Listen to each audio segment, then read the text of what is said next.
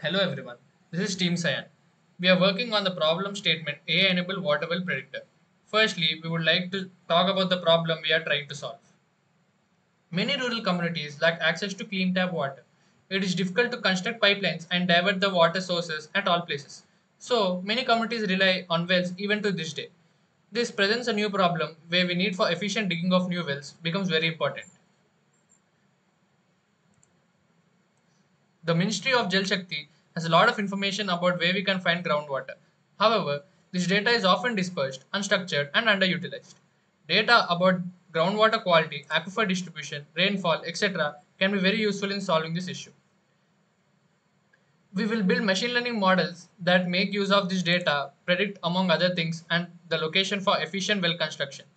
We will analyze aquifer distribution maps for various regions to make a model that can detect the location of an aquifer at a location based on immense segmentation models like UNIT. It will work by segmenting areas that are aquifers from the areas that are not.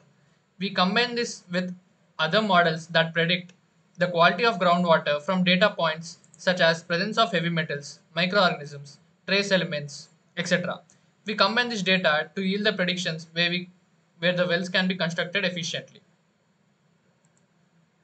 Our website, along with integrating our ML models, also provides a dashboard for its users where they can see all the relevant information like well distributions, current government projects, and other water sources. Our website is also a medium for rural residents to communicate their needs to the government.